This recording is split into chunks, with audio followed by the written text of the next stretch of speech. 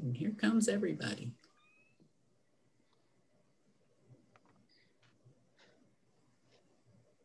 You feel like God being able to mute everyone. Huh? You feel like God being able to keep everyone. There you go. Mute. You're in charge, but not before we get to say hello. Oh, wait. I know. How are you? It's good to see you. It's great. It's great to see you. Oh, I'm glad you came. It's really nice. Thank you. Okay. All right, we'll be quiet now. It's all you. We're so excited. All righty. All right.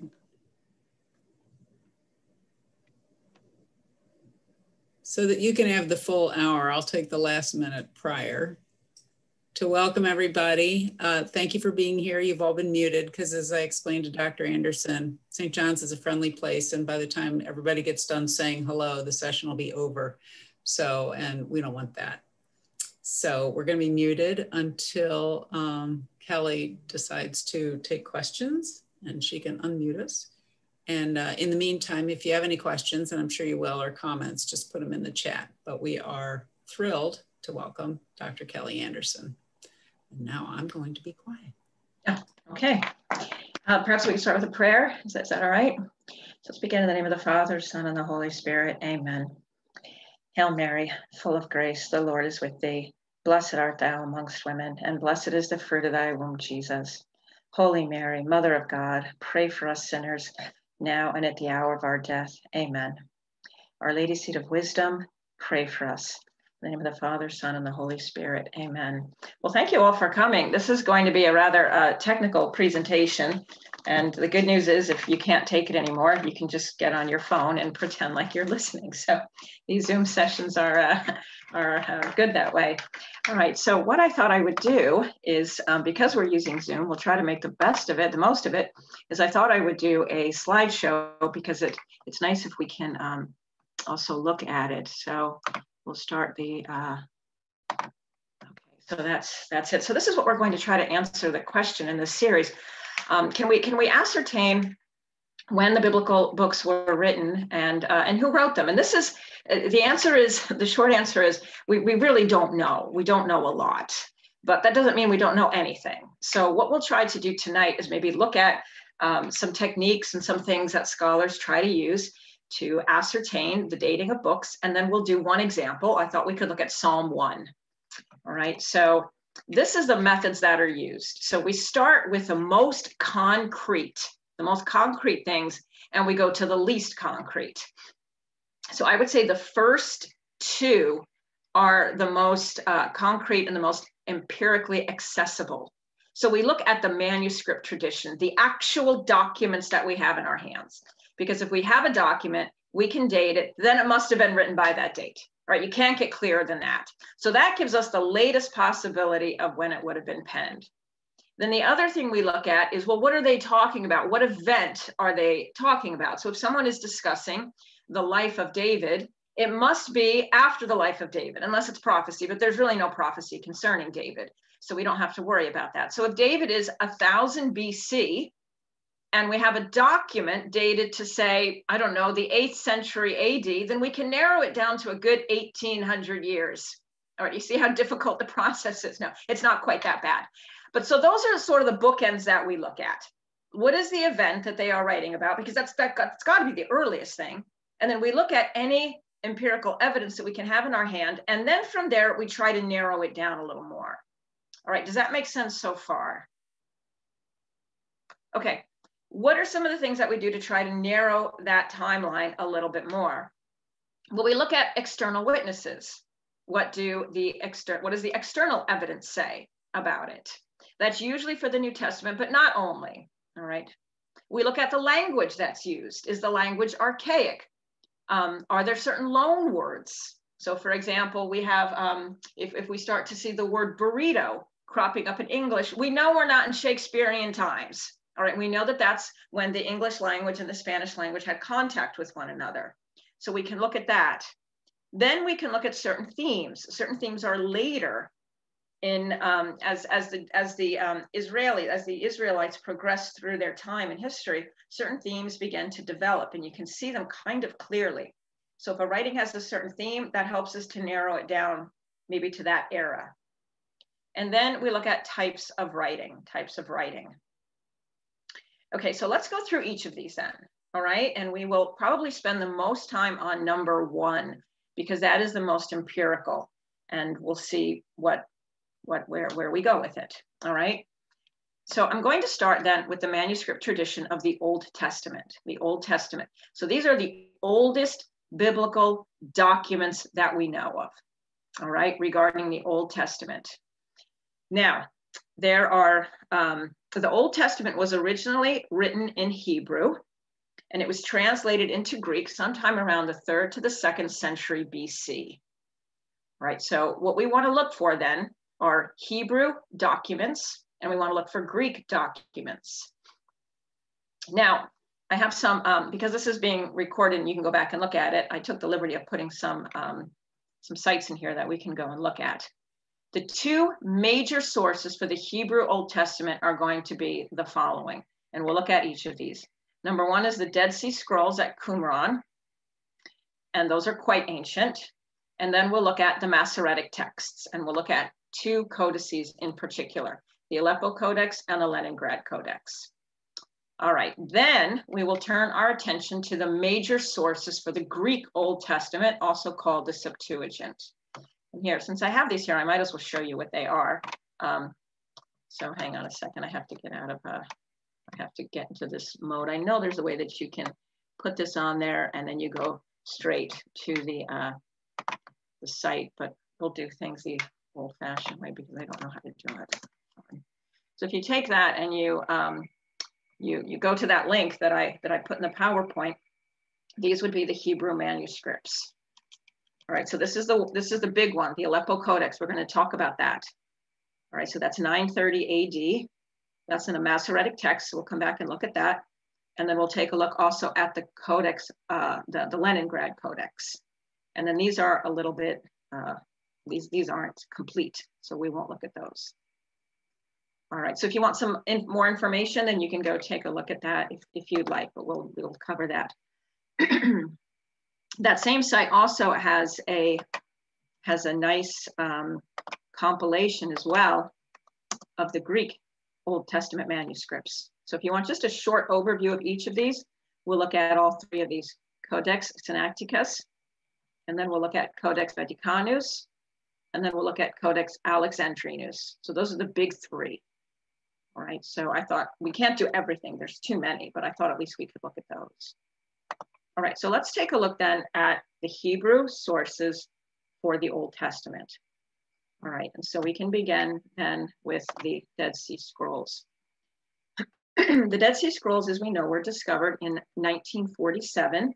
And from 1947 to 1953, the caves around Qumran were examined, and it yielded quite a few documents. There's about 973 what they would call manuscripts, and thousands of fragments, So I thought I would just show you some of these. This particular site, and I see I got it to work there. All right, so this is the digital Dead Sea Scrolls.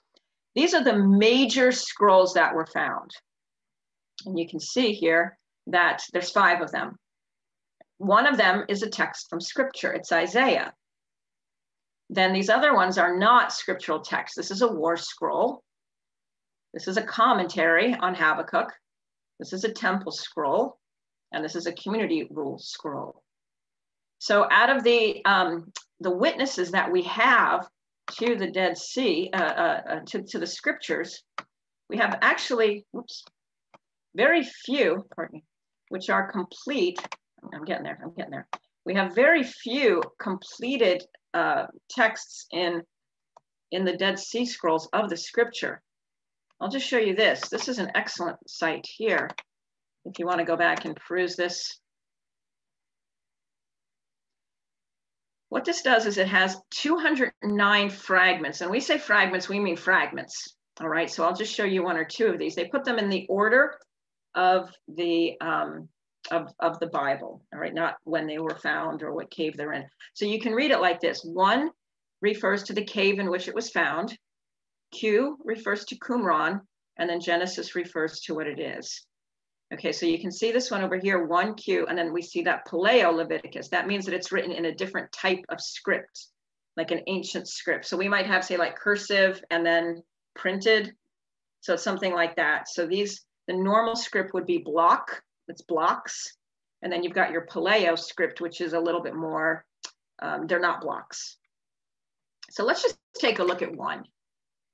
All right, you can see how, I mean, these are really truly fragments, right? These are what the pictures of what these would be. Actually, maybe we could look at a better one. Here, this is a little bit clearer. You can see how small these little guys are, right? There's just a couple letters on each of them. So there's thousands of these. And some of them, they don't even know what they are. There's not enough witnesses to them. So when we say fragment, we mean fragment. All right, this is not really a full text of Deuteronomy at all. We've just got little tiny pieces. Okay. Oops, let me just go back there. Pardon. Okay, so the Dead Sea Scrolls cannot give us the full manuscript, but what they can do, because they were discovered in 1947 and they are dated anywhere from the 3rd to the 1st century BC, we know that these texts would have been compiled by that point. And every Old Testament book is attested to, with the exception of Esther. There are no fragments of Esther found in the Dead Sea Scrolls, which is very interesting. But all the other Hebrew books are attested to, at least in fragmentary form, okay? You can find the Dead Sea Scrolls today in Jerusalem. This is a picture of the museum. So this is the outside. They tried to make it look like a scroll. And then you go in, they try to make it look like the inside of a scroll. Isn't that fascinating? And then you can walk around and you can see some of the major manuscripts that are on display there. And there's like this just to fill it in. Okay. Where we get to the real depiction, though, is when we get to the real full text, we have to go to what we call the Masoretic text. The word Maseret, Masera, seems to mean something like to bind. The idea is there to fix or to cement, to codify. That's the idea. And then once it's bound or codified or cemented, it can thus be handed down. All right, so that word in Hebrew is a little bit difficult to put into one word in English. It has this idea of binding or cementing or fixing with the intent of then handing it on. So the Masorites are Jewish scholars. So these are the ones who are engaged in the binding or the cementing or the fixing. And they date from the 6th century to the 10th century AD, and they're located in Jerusalem in Tiberias. And what was happening at this point is that many of the Jews were forgetting Hebrew. They couldn't read it anymore, they couldn't speak it. And so what these scholars wanted to do was to bind or cement a Jewish text.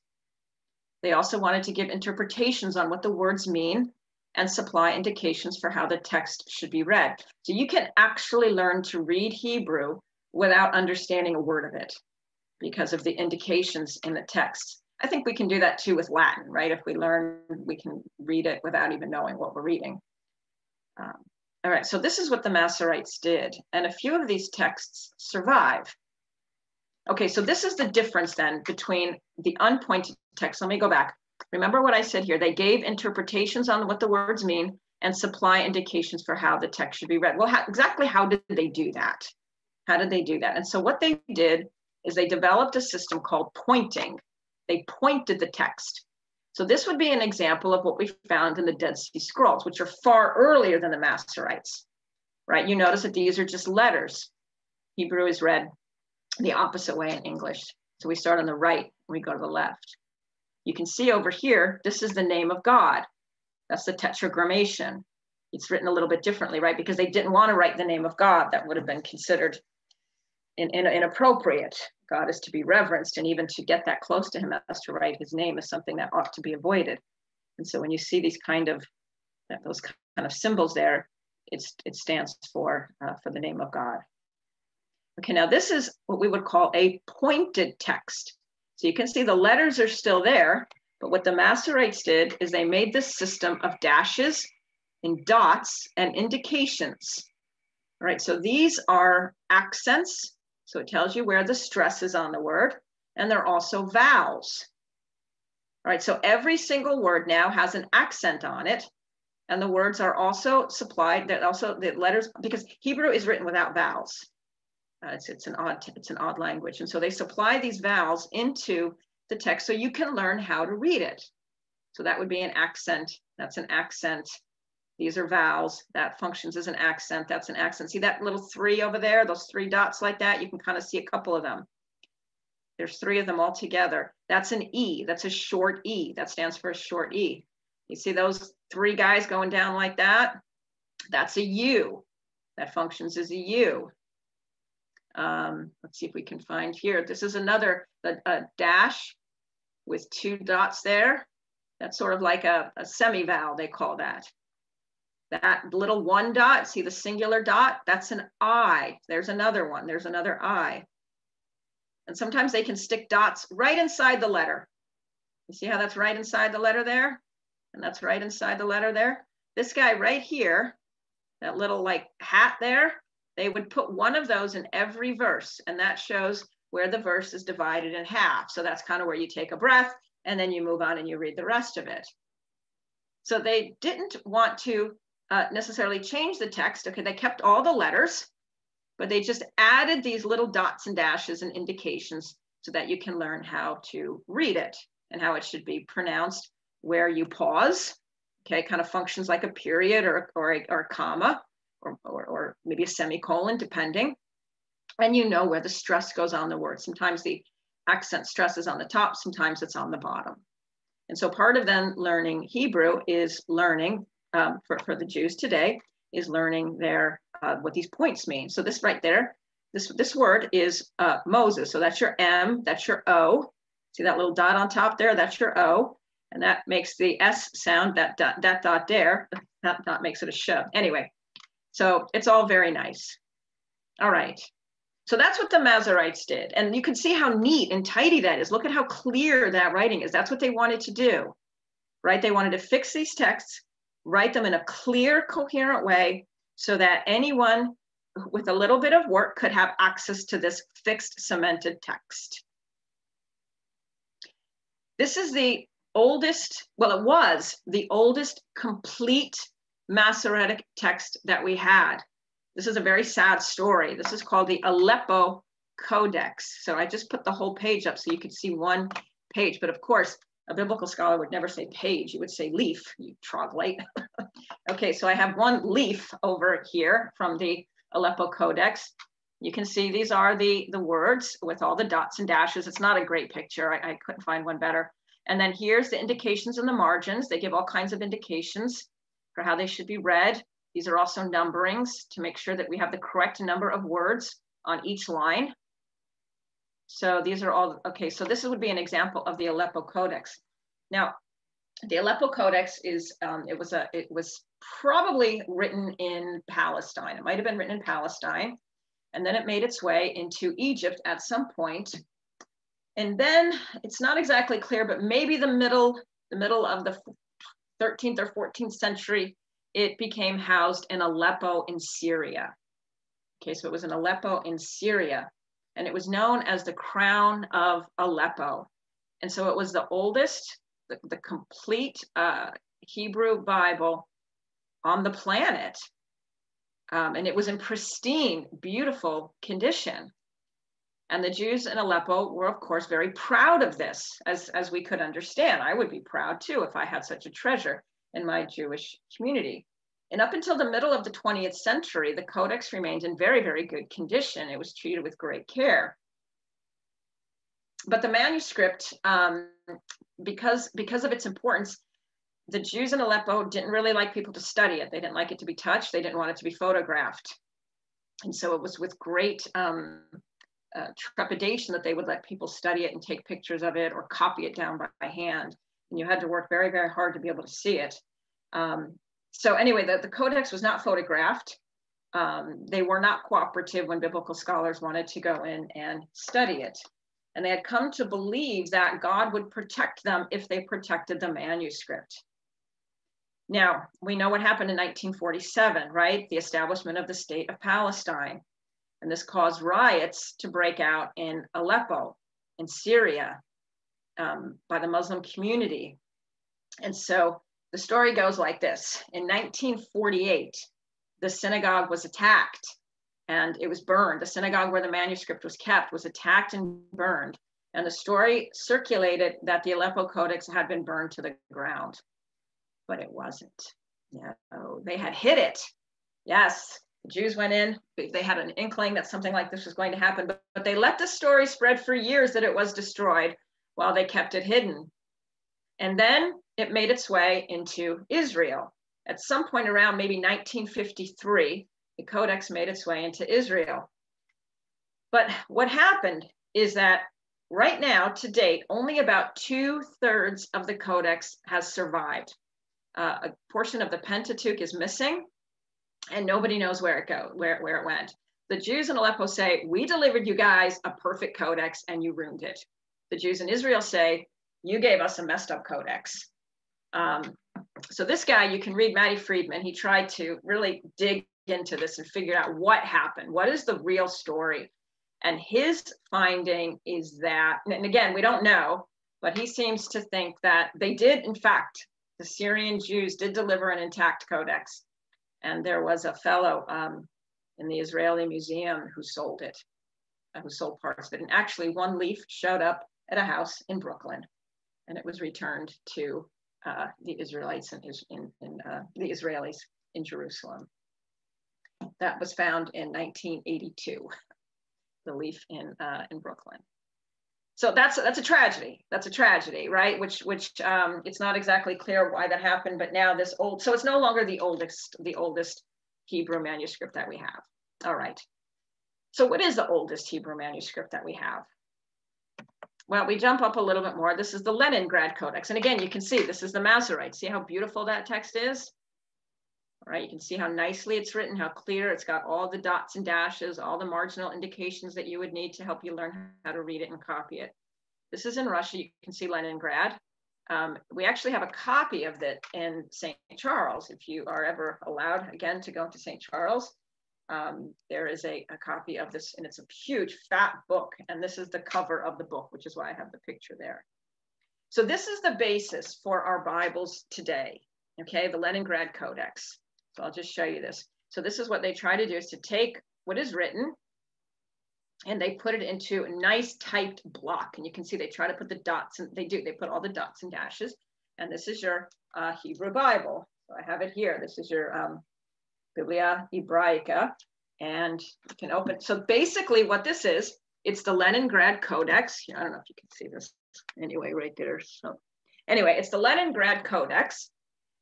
And then they will look at the Dead Sea Scrolls.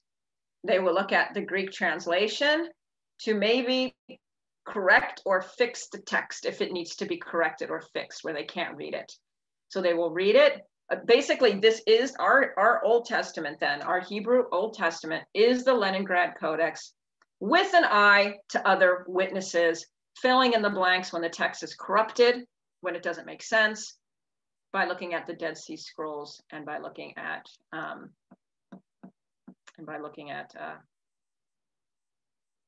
maybe the Greek translation as well. Okay, so let's pause there and see if there's any questions. That was probably a lot, but let me see, how are we doing? Yeah, I'm just talking to a screen and I think it's really fascinating. And then I go back and I see my students and I can't figure out why they're not as fascinated as I am. Okay, we're good? We can go on then?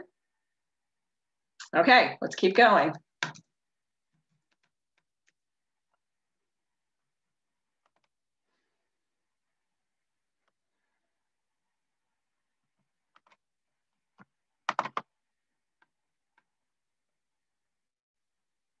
Okay, so, okay. Now, when we go to the Greek Old Testament, as we said, the Greek Old Testament was translated probably about the 2nd to 3rd century BC. And it was probably, well, I mean, it's quite sure it was done in Egypt, in Alexandria. We have 3 major codices for the Greek text. Now, the New Testament was written in Greek, all right, not Hebrew. The New Testament is written in Greek. So these Greek codices are both the Greek Old Testament and the New Testament. All right, so they are massive. So they serve as textual witnesses for both the Old Testament and the New Testament. Okay, these are almost all, where's my cursor? Digitized. I'll just show you some of these. So this is the, you can see the text is online, the Codex Sinaiticus. I thought I brought it up. Hang on. Oh. I thought this was the,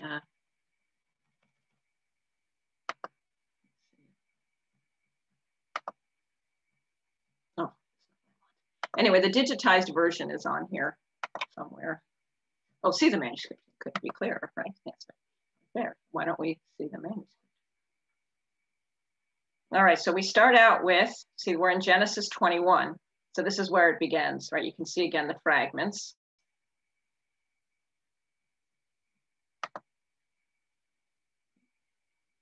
And you need a lot of patience in order to take a look at this. So here's another page. This is actually another part, but you can go through here and you can see the books of the Old Testament that are witnessed to. So parts of Genesis, Leviticus, Numbers, Deuteronomy, and then Joshua, Judges, Chronicles, Chronicles, the first Chronicles there twice, Esdras, Esther, Tobit, Judith, Maccabees 1 and 4. We then have the prophets, some wisdom songs, some wisdom books, and then we move on to the New Testament.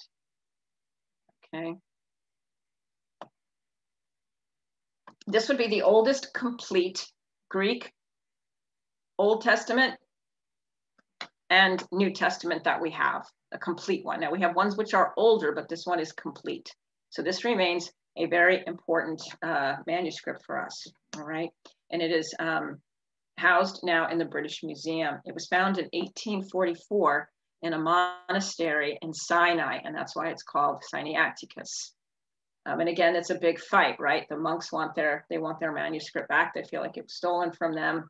And I'll let you guess if the Brits are willing to turn it over to them. They're keeping it in their museum. So there's a little bit of tension regarding that. The next one, we can be very proud of this, is Codex Vaticanus, and that is housed in the Vatican Museum. This is probably the second oldest. It seems that it's the second oldest text that we have. Whoops, sorry. And this dates from the, this is the 4th century.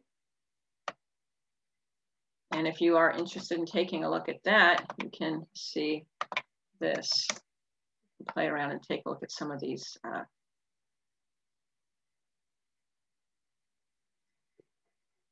Now this is actually quite well done. This website is easier to use. So we have a few just blank pages. And then we have a table of contents. This is clearly added later. But here, I'll just show you this. If you take a look, Genesis was, let me get down to page 41.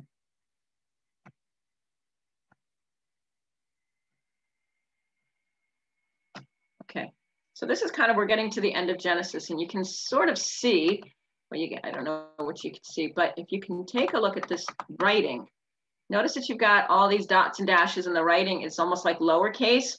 That is an indication that this is later. All right, this is a later text. And so this is the book of Genesis, and the book of Genesis was missing, and then it seems to have been added later. Look what happens when you go to Exodus. You see how the writing changes? You see how it's now block writing? There's no spaces, there's almost no accents added. And the quality of the page also decreases substantially. In some places you can't even see the letters because it's so light. This is a good page here. This is a nice clear one, actually.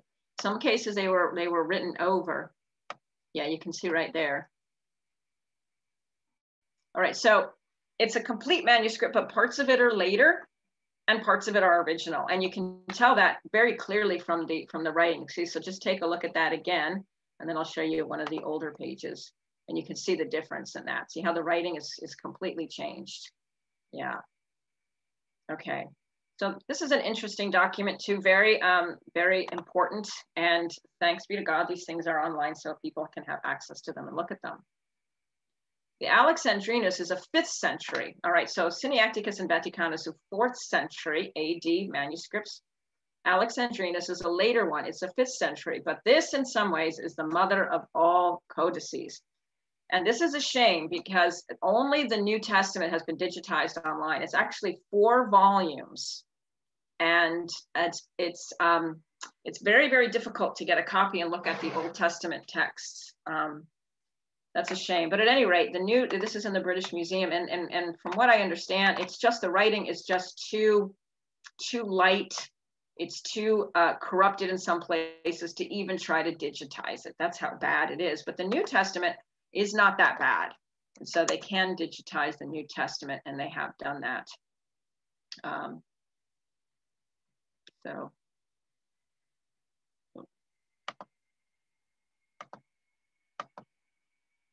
And there's the table of contents that's clearly added later. You can see by the writing. Look, you guys could all read that.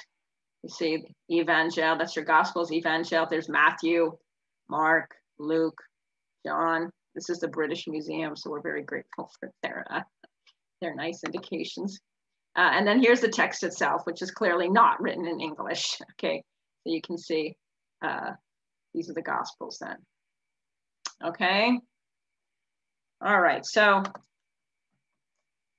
these 3 are very, very important manuscripts, both for the Greek Old Testament and for determining the New Testament. So those would be our major witnesses for the Old Testament. Now we have some books in the Old Testament which were not written in Hebrew. Say Judith, the Book of Wisdom. Okay, so we don't use a Leningrad Codex because it's not going to have them. They weren't written in Hebrew. Right, so we have only then these Greek texts that we use. Okay. So let me stop there then before we move on to some of the New Testament witnesses. Any questions or thoughts on that? I hope this is clear. Okay, all right, good. Let's keep going then. Very good.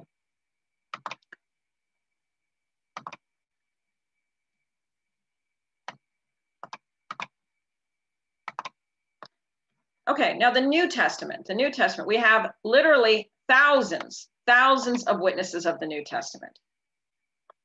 And generally they are divided into 3 types based on their writing.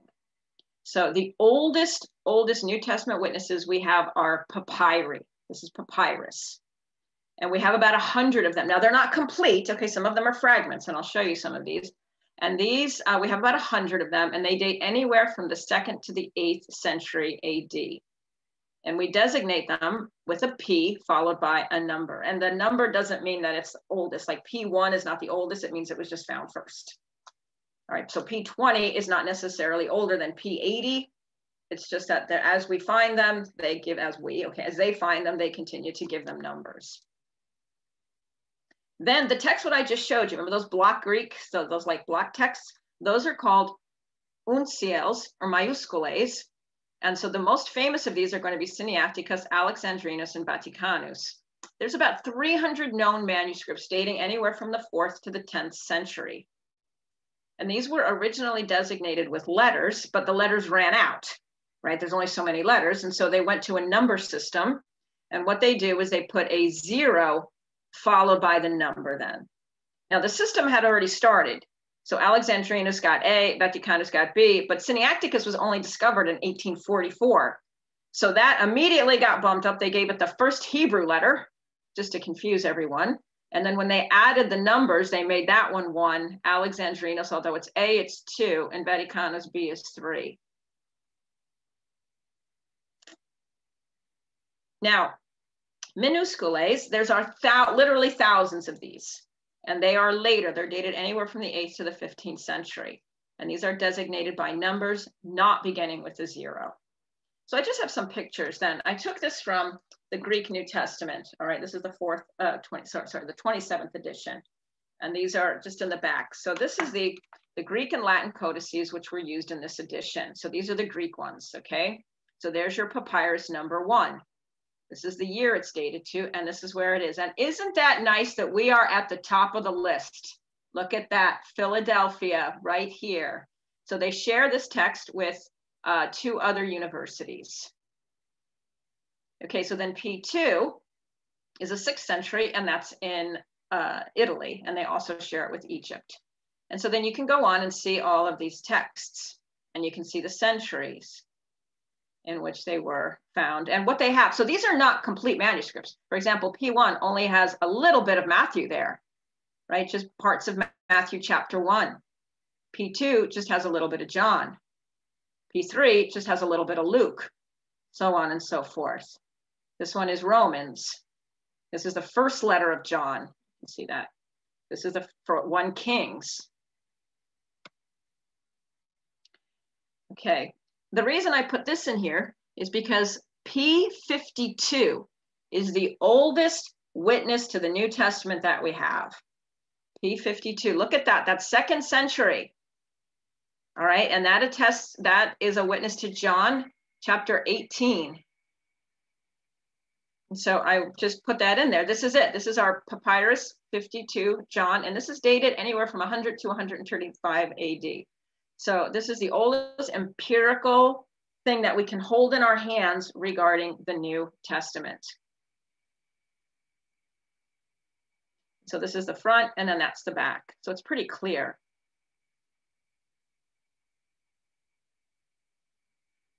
And then I include this, so we keep going through our papyri, we keep going, we get to P98, and then we start with our mayúsculas or uncio. So these are capital letters written, these are manuscripts then. They're not written on papyrus, they're written on parchment. And you can see there's your Sinaiticus, right? Because we know our symbols now, right? There's our crazy Hebrew letter in our O1. There's our Alexandrinus, O2, and there's our Vaticanus, O3, and then we keep on going. And you can see that they've got the E there stands for the Gospels, Acts, Paul, and then a Revelation.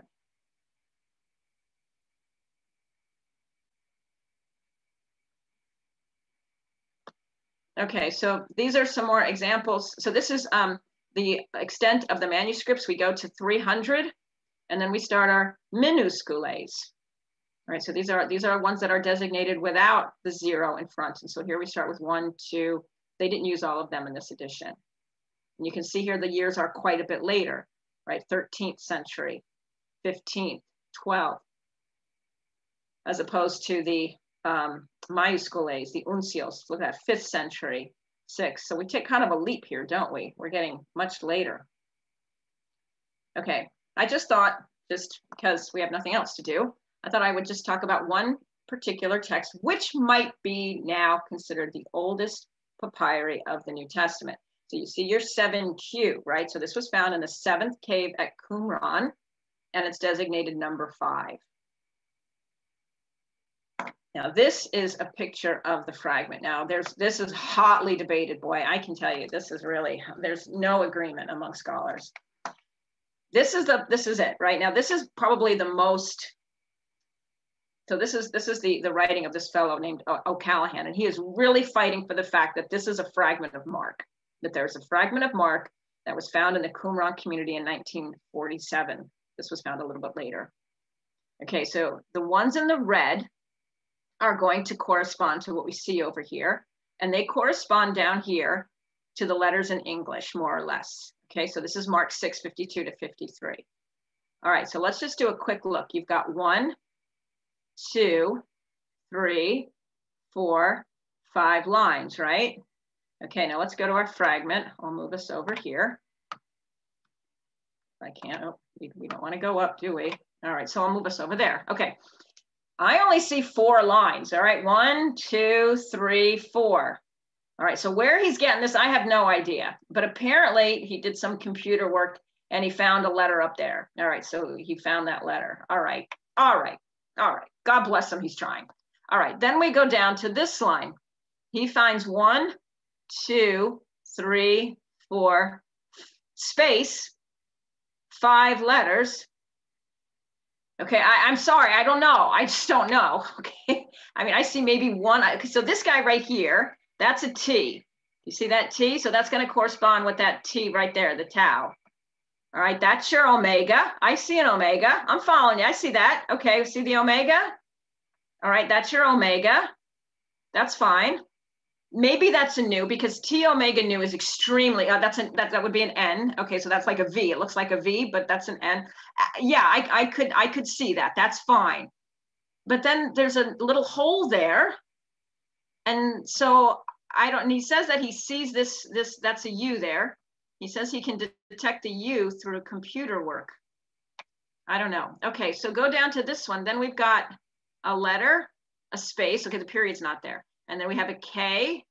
That's an A and an I, a D and an I. All right, I see the K. All right, you see the K. I see the A. All right, you see the A. This is your alpha. I see the I.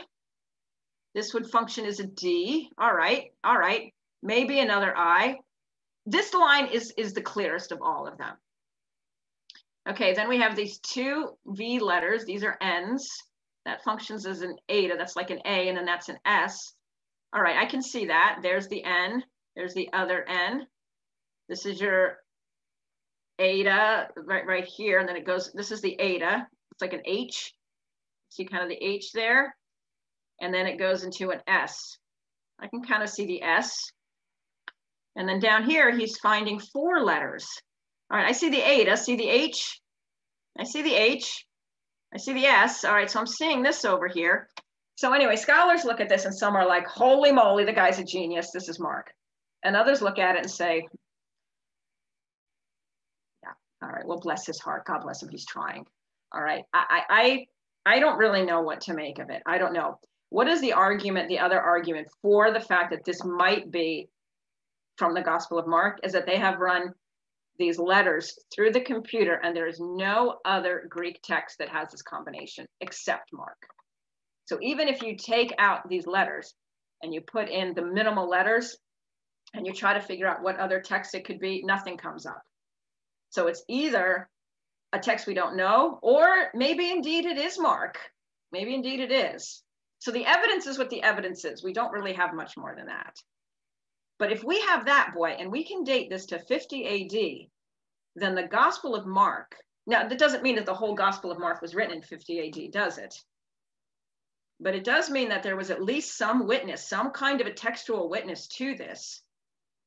And that is quite early. If the Lord died in 30, which he did around 30 or so, this is quite an early attestation. It would be the earliest we think, scholars think that the New Testament was written. The earliest book was probably 1 Thessalonians in about 50 to 54. So this would jump all the way to the front. See how now Mark would become the oldest, depending. Okay. All right. So that's our manuscript tradition. Right? Any thoughts or questions on that before we move on? How are we doing for time? We're gonna make it. We're gonna make it. That was a lot, but that's the most important because it's the most empirical. Okay, good. Let's keep going then.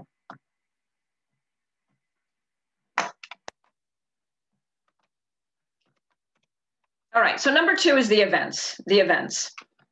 Now everything in Scripture is controversial. So I put a line here. These are the major events that we would want to know. So the patriarchs is Abraham, Isaac, and Jacob, and we see some dates there. The Exodus, Moses in the Exodus, and then Joshua, they enter into the land in Judges. And then you see I've got this line here. All right, and that line demarcates the 4 millennia ago versus 3 millennia, because notice around the time of David, we are almost at 1000 BC on the nose. All right, so the reign of David is about 1000 BC, 3000 years ago. At this point, there is really no debate about these years. Okay, at this point, there are multiple vectors from Egyptian sources, Assyrian sources, Babylonian sources, and we know that these years to be quite factual. Nobody argues that the Israelites were destroyed in 722. We all know that. Nobody argues that the exile was in 587 to 537. All right, so if we see these events being written about, we can place them pretty closely to the event, or at least when the event happened. The controversy is going to be regarding 4,000 years ago, right? The events prior to 1000 BC. Because here there are no extra biblical witnesses. All right, so this gets very, very difficult and very dicey. I think we have time to do how scholars might try to date something when they don't have a lot of evidence. So I thought what we could do, now notice the years that I put down there, 1250. All right, this is by no means there's wide agreement to this. So let me just give you the 2 plausible or possible dates for the Exodus.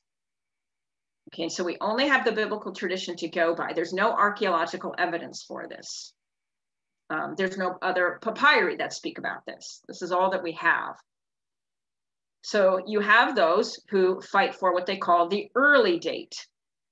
And then you have those who fight for the later date, 1250. So we have some biblical evidence for the early date. Let's take a look at this really quickly. 1 Kings 6:1. So we'll go to the Bible program here. In the 480th year from the departure of the Israelites from the land of Egypt, in the 4th year of Solomon's reign, in the month of Ziv, the 2nd month, the construction of the temple of the Lord was begun. Okay, the 4th year of Solomon's reign is probably 966. All right, we don't argue 1 or 2 years when we're talking nearly 3 millennia ago. 480 years prior to that would place the Exodus at 1445. Okay, let's go to Judges 11:6.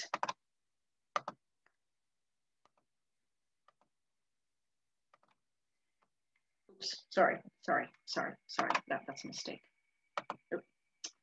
11:26. When Israel, this is a discussion, so we're kind of in the middle of the dialogue, which is why it doesn't make too much sense. Let's read the NIV. For 300 years, Israel occupied Heshbon, Aroeri, the surrounding settlements, and all the towns along the Arnon. Why didn't you take them during that time? Okay, 300 years. So the guy who is speaking here is Jephthah. And what Jephthah is in effect saying is that the Israelites had been occupying the city of Heshbon for 300 years. So these cities were taken by Israel just before they came into the promised land, just before they invaded Canaan. Okay, if the possession occurred about 340 years before Jephthah, then we're looking again at a round of date of 1445. There's one more bit of evidence for this earlier date as well, and that's the so-called Amarna tablets. Now these date to the pharaoh Akhenaten. Akhenaten is well known because he's the first non-Israelite to espouse monotheism. Okay, now at this time, the land of Canaan is under Egyptian control, and he ruled from 1400 to 1350 BC. And we have these tablets, these letters that he sent in correspondence to people who were living in Canaan at the time. And basically, he's speaking about these folks who are coming in and settling the land and causing this kind of disruption. And some say, well, there you go, it's the Hebrews. But others say, well, they might just have been mercenaries. Okay, how do people that espouse a later date account for this? Well, it's actually, they would say something like numbers can often be symbolic in the Old Testament, aren't they? These group of people who were settling the land of Canaan during this time of when the Amarna tablets were being written, 1400 to 1350, that doesn't necessarily mean that they were Hebrews. They could have been anybody from anywhere. And do we even know that the word they use is aparu? Are the aparu even Hebrews? Maybe they're like mercenaries. Maybe it means something like pirates. Maybe it doesn't mean a race of people. Maybe it means things that they're doing. Like we would say today, mercenaries or pirates or something like that. Okay, so the argument goes on. Well, what about the other date? Well, They point to biblical evidence. Exodus 1:11. Let's go to Exodus 1:11. And taskmasters were set over the Israelites, here we can read the NAV, to oppress them with forced labor. Thus they had to build for Pharaoh the supply cities of Pithom and Ramses. We know that Ramses was a prolific builder, the Pharaoh Ramses II. He ruled from 1279 to maybe 1224, maybe a little bit after that. Also, there is artwork at this time, which would artwork on certain buildings, which showed the making of bricks and the building of buildings, which is quite similar to the description here of the making of bricks.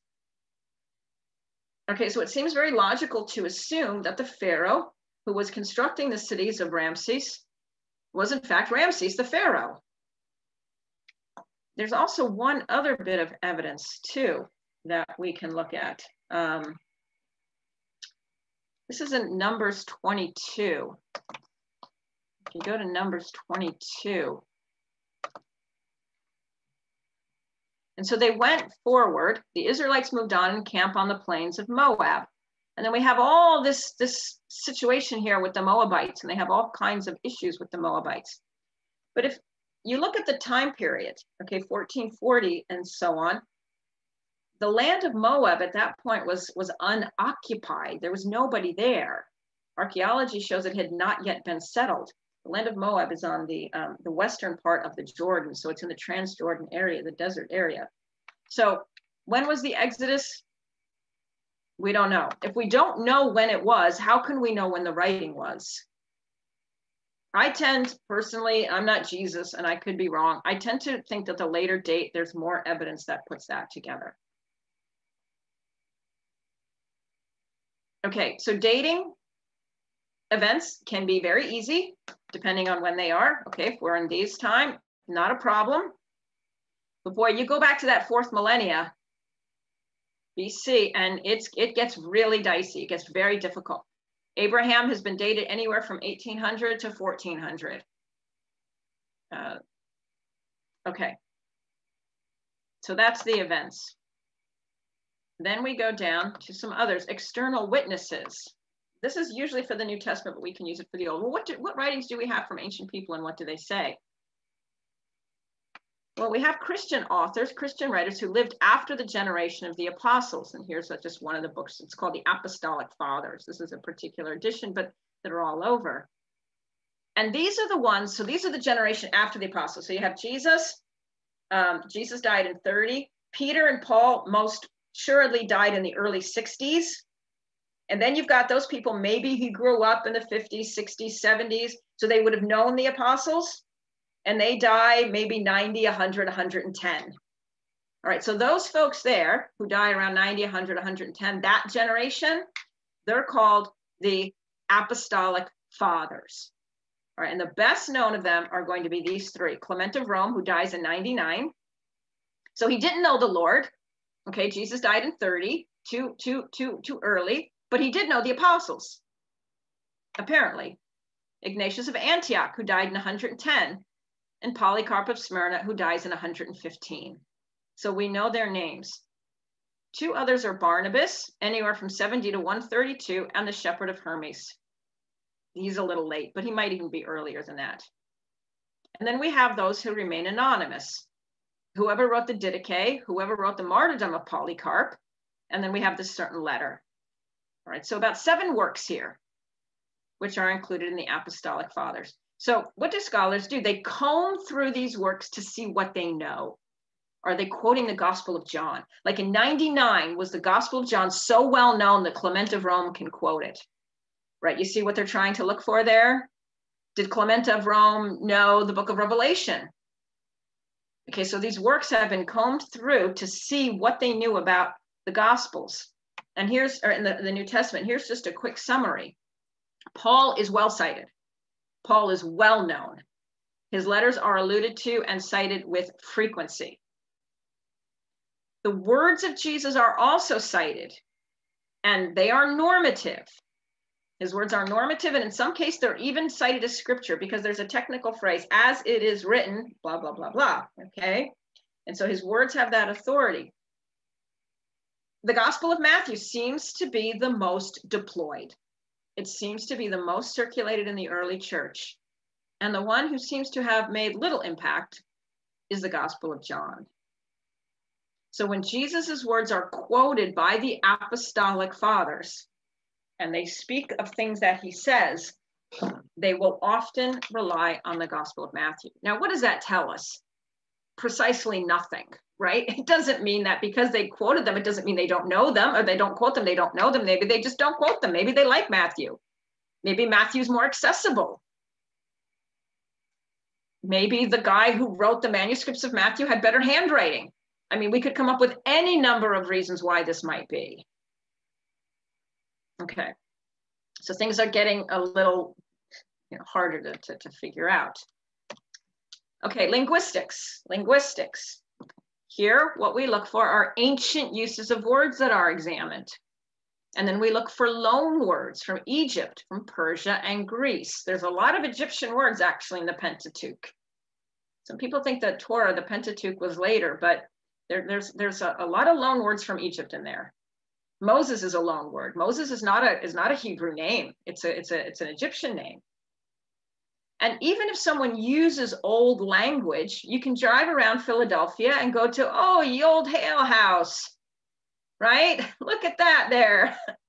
Yes, you can go have a beer. So do you see the point? Even though we might use this old language in certain way, it doesn't mean that we talk this way. So a guy 300 years from now, oh, they're still using Old English in Philadelphia. Well, no, they're not. They're not. It's just an archaic form that we can pull out to maybe make people feel a sense of maybe tradition. And certainly the scriptures do that. They certainly will do that. You can see sometimes they're writing in one way, and then all of a sudden they go back and they'll use some archaic terms in order to recall events from the past. So sometimes we can use it for dating and sometimes we can't. All right, so just because someone today might speak in a Shakespearean English doesn't mean that he lived in 1500 in England. Okay, themes. Now this actually is a little bit more helpful than we might think. There are certain themes that come up later. This idea of a judgment after death is later. All right, we don't find anything like that in the oldest literature. It's not in the Torah. It's not there. It doesn't exist. It will only come probably around the Persian era. So let's go back to our events really quickly. It seems to come up here. Only here does this idea of some kind of a judgment after death come up. We also get these texts which begin to speak about this figure of wisdom who was before the creation of the world. Again, that idea, we don't find it here. David, we never hear David speaking about wisdom. We don't hear it in the Psalms. It's not there. That seems to be something that was developed during the Persian period. The other thing that is developed, these themes, let's go back to our themes. This is a fascinating idea, is the person as sacred space. There's this theology that develops probably after the destruction of the temple, that because God breathed into man and he became a living being, that the person can be likened to the temple. The person is sacred and holy. And the later literature really goes to town with that theme. You only see one psalm that speaks about that. That's it, as far as I can tell. I only see that in one psalm. But boy, it's all over the Song of Songs. It's all over the book of Judith. And these, when were these written? All right, the Song of Songs, probably the Persian period, probably. And Judith might even be a little bit later. She might have even been during the Maccabean era. Okay, so you can kind of see that development of ideas. And then finally, types of writing. Apocalyptic writing. So apocalyptic writing envisions the end of one era and the beginning of another.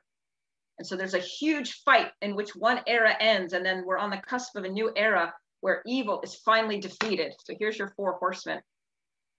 We don't find apocalyptic writing before Isaiah and Ezekiel. Now we can pretty much figure out when Isaiah was, okay? Isaiah is around here, just before the exile, maybe a little bit earlier than that. Right, so apocalyptic writing begins to be developed right around this time period. And then boy, does it take off. All right, so we don't find anything like that in the Pentateuch. It's just not there. Apocalyptic writing isn't there. It doesn't. So judgment after death, the person of sacred space, apocalyptic writing, messianic predictions, the fact that there's going to be a new king who will come. That is also something that starts right around here. Well, maybe the destruction of the northern kingdom. All right, messianism, the idea that we're going to get a new king who will come and be the king whom God wants to, who will be the king who will finally establish the kingdom of God. Again, we don't see that over here, right? Moses isn't talking about a king, this king who's going to come. It's just not there. So the predictions of Jesus began around 700 BC. That's an amazing thing, isn't it? Who was predicting us around 700 years ago? Okay. We only have no minutes left. Can I have just a few more minutes? Is that all right? Can I go over? If you have to go, just go. Let's take all that together and try to apply it to Psalm 1. All right, let's take these criteria and see what we can do with Psalm 1. Psalm 1 is a gorgeous psalm. Let's just take a quick look at it. It leads the collection of the Psalms. So it's a short one. And we start out with the idea of happy or blessedness, blessed. And so happy people don't do three things. Happy, and that is a horrible translation. We're going to get rid of it right now. We're going to get a nice translation. Okay, blessed is the man. Yes, the Hebrew, the Greek, and the Latin. It's all singular male. So we're going to do that. Blessed is the man who does not do this. He does not walk in the counsel of the wicked. That is, he doesn't follow their advice. He doesn't stand in the way of sinners. He doesn't listen to them and follow their ways. And he doesn't sit in the seat of mockers. That is, he doesn't stay with those who scorn God, who mock God. He is totally, absolutely divorced from anything that is evil. All right, well, what does this guy do? He delights in the law of the Lord, and on his law he meditates day and night. Okay, now, my good scholars, look at this. He is like a tree planted by streams of water. It yields its fruit in season. Its leaves do not wither. Now, John and Mary, you're not allowed to answer this. What does that make us think of? If we're good Jews and we hear about trees which don't die, whose fruit is perennial, what are we thinking of?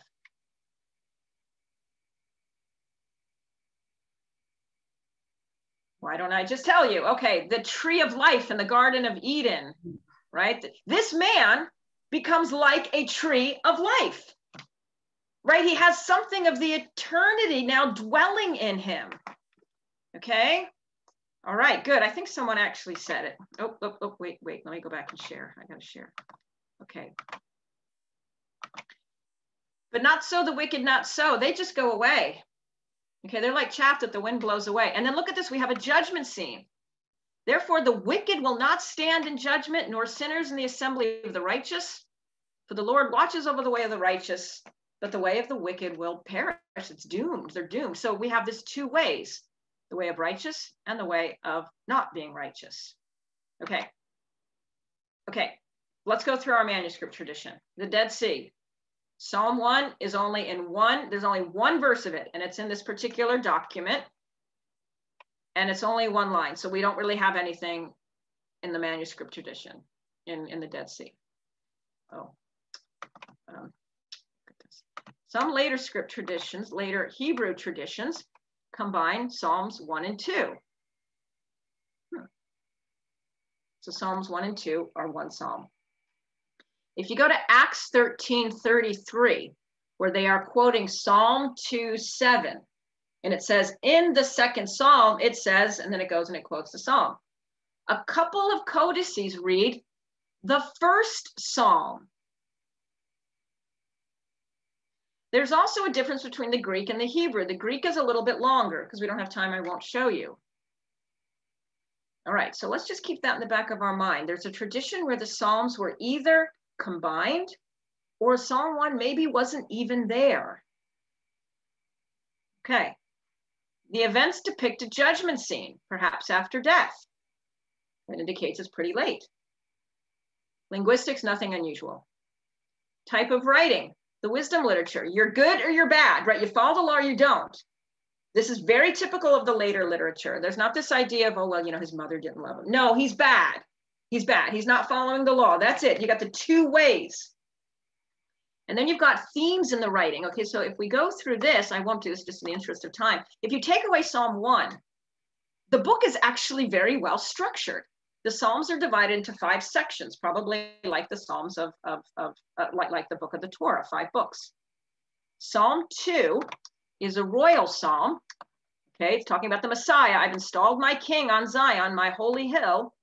And then Psalm 72,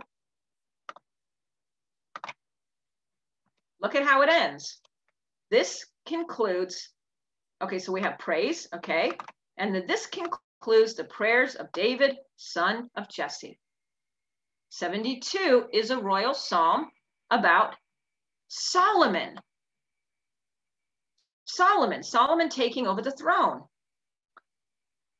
So Psalm 2 is God installing the king.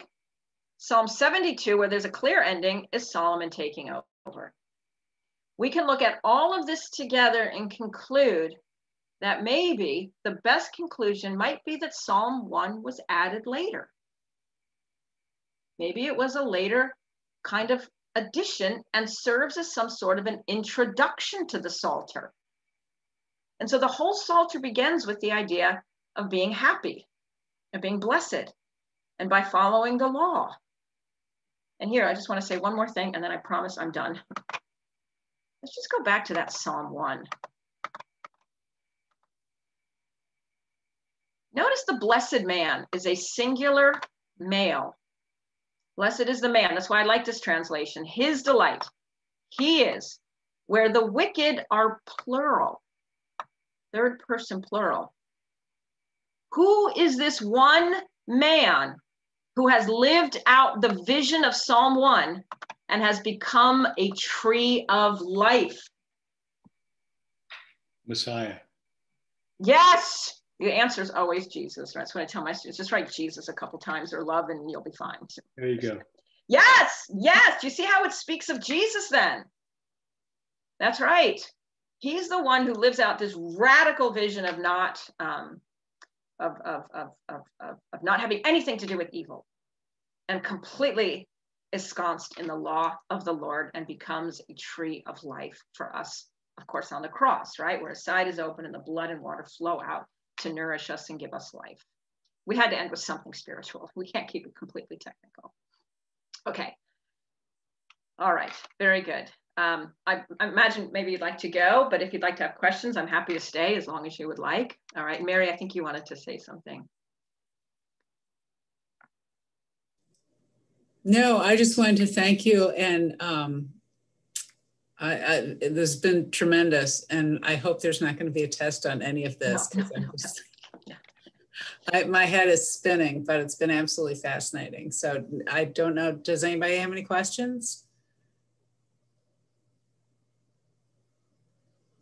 I don't even know if I could articulate a question at this point, but. Hi, my name's Anne. Yes, I feel the same way, Mary. I couldn't articulate a question, but I was wondering, the links that were embedded in your slides, do you think that could be emailed to us somehow so we could just click the link instead of trying to copy exactly? Okay, great. Thank you so much. Yep. I'd be happy to do that. Mary, perhaps I'll send that to you. Is that okay? That'd be great. And then I'll post the slides as well as the recording. That would make it easier to get through. Okay, good, good. Thank you.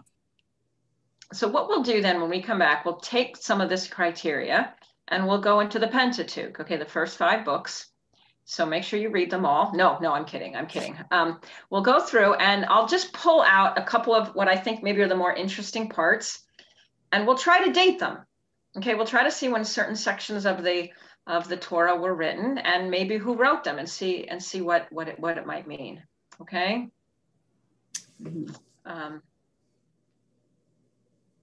All right, good. Well, gosh, I can't believe you made it to the end.